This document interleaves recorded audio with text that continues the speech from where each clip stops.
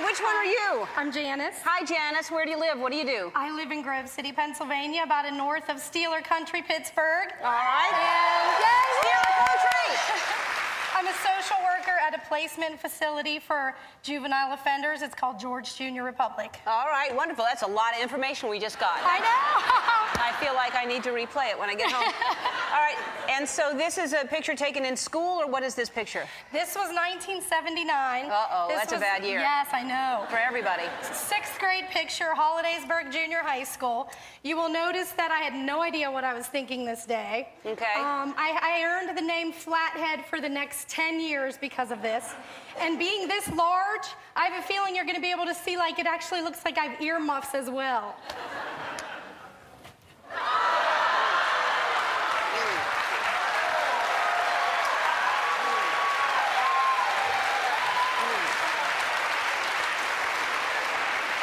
I know. Earmuffs.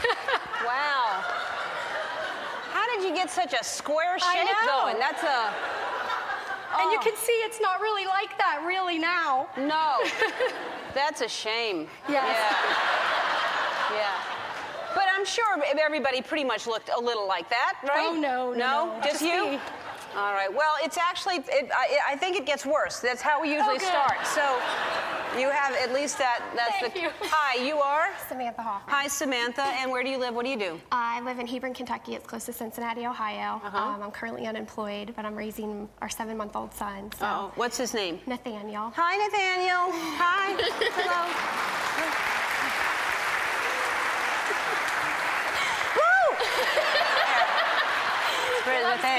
Yeah, they all do at that age, so that's how I get them.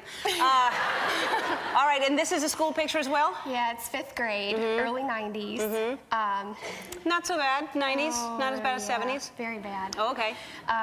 Big glasses, really nasty hair, and what braces. grade were you in? 5th. 5th grade. Yeah, braces were really bad. Yeah. Yeah. Okay. Oh. Ooh.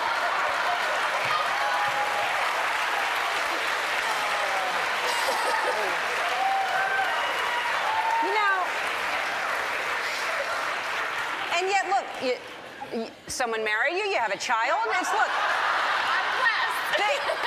It all worked out for you. You have... You wouldn't think. No.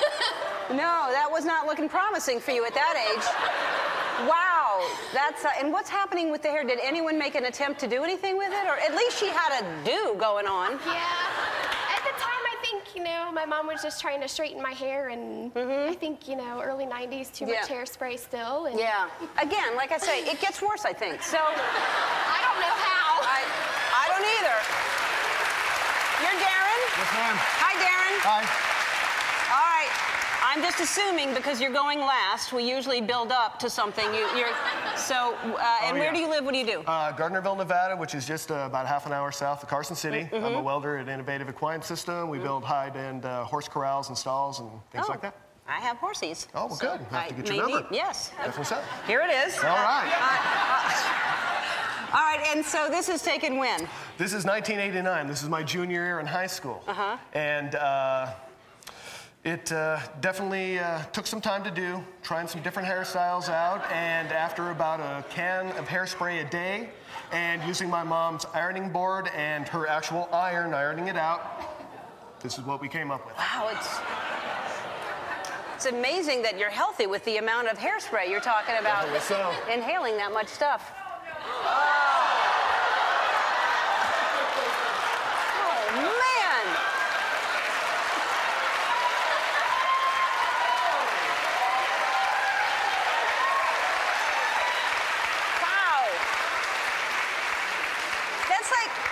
You know when you go to fancy restaurants and they try to make the dishes all kinds of... Yes. It looks like there should be like an asparagus right there or something like that.